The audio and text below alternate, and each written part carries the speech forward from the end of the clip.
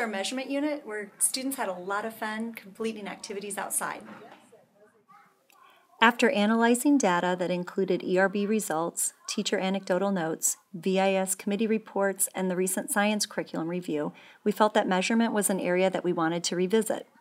Through collaboration on campus, we designed and implemented a hands-on measurement unit in 5th grade science classes. I created lessons that used both nature and classroom materials in order to engage the students. I wanted the lessons to be fun and focused and thought the use of the Crocker property would be the perfect choice.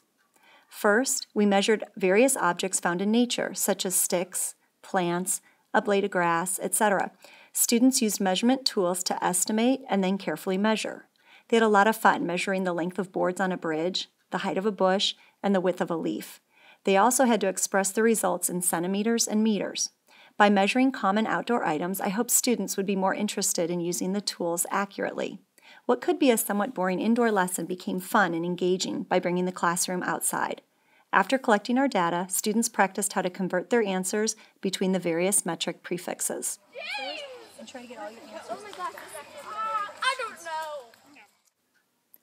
Next, we explored volume and the standard metric measurement unit of liters by estimating and filling numerous containers with water. We started with very small children's medicine droppers and syringes, which can easily hold 1 milliliter.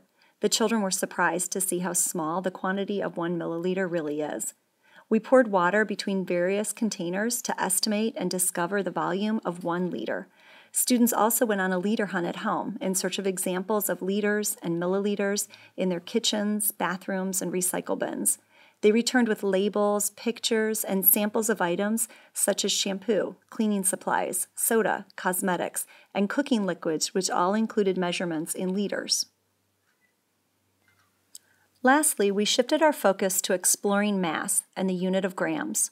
Students participated in labs where they learned to use a balance and scale to weigh different classroom items such as an eraser, markers, and dice. They discovered that a paperclip weighs about 1 gram.